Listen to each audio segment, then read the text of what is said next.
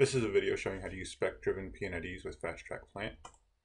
I open up a project, and first I get this notification the project is not updated to use Fast Track Plant. So I switch over to the Fast Track Manage tab, click Set Up Current Project. It adds some properties, takes care of some other setup stuff for me. I'll open a P&ID.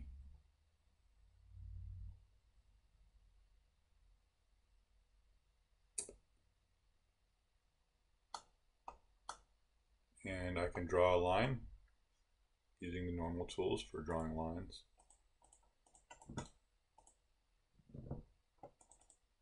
And then I'm going to go ahead and assign the tag and size. So start with a 4-inch line. Just picking some random numbers.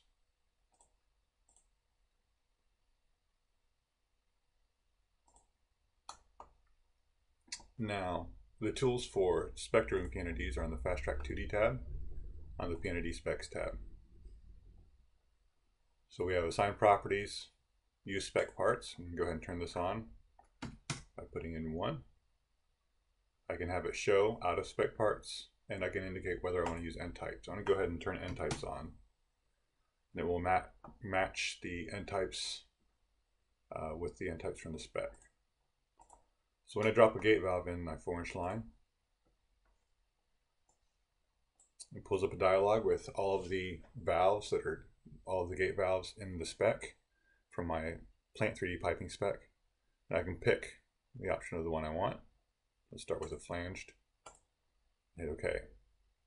What it does is you can see it sets the end types, but it also fills out some properties. So you have your part family ID, your part family long description, and your part size long description. And those all come directly from the Plant 3D piping spec.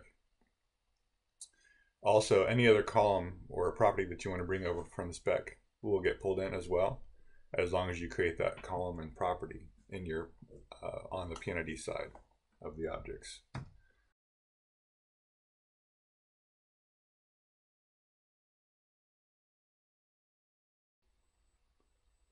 Let's go ahead and put a plug valve in. Globe valve. Sorry. We can put a cycle globe valve in.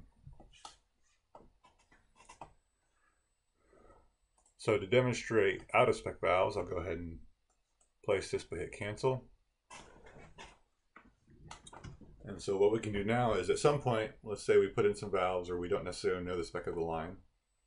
We can show which valves are out of spec by clicking this out of spec icon, and it will give us a visual identifier of what valves we need to update. So at any point in time, I can come back, go to Assign Properties,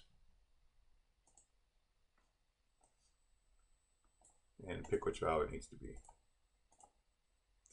We can also customize the information as it's displayed in our dialog. To do that,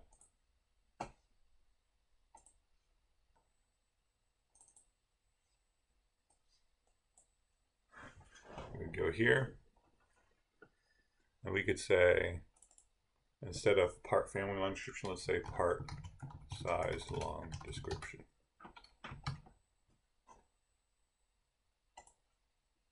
And let's close this project.